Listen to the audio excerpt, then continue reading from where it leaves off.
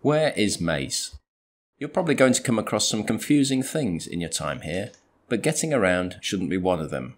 So, in this video, I'll show you how to find the places you'll be visiting over the next few years. The majority of schools live here on the main university campus, but us engineers work over on North Campus. Let's show you how to get there. This is the famous Whitworth Hall, where you will be graduating in a few years' time. Follow me down Oxford Road towards University Place, which is the building that looks like a big tin can. We're not going to show you every building on campus, but you can just hop over to the interactive map on the university website to find any building you might need. We'll show you this at the end of the video. Are you still following? Great. We've reached North Campus. Turn left, head up the ramp, and you'll arrive at George Begg.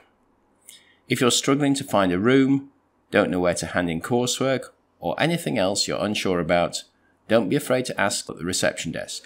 They'll be happy to help. There's also a big computer cluster where you're going to spend lots and lots of time doing fun things like CAD drawings, coding, and simulations. Across the road from George Begg building is where you'll have most of your lectures. This is Reynold building. And just next door to Reynold is Palliser. There's a computer cluster in here too, which is right here. In fact, there are computer clusters all over campus. There's another one nearby in Barnes Wallis building.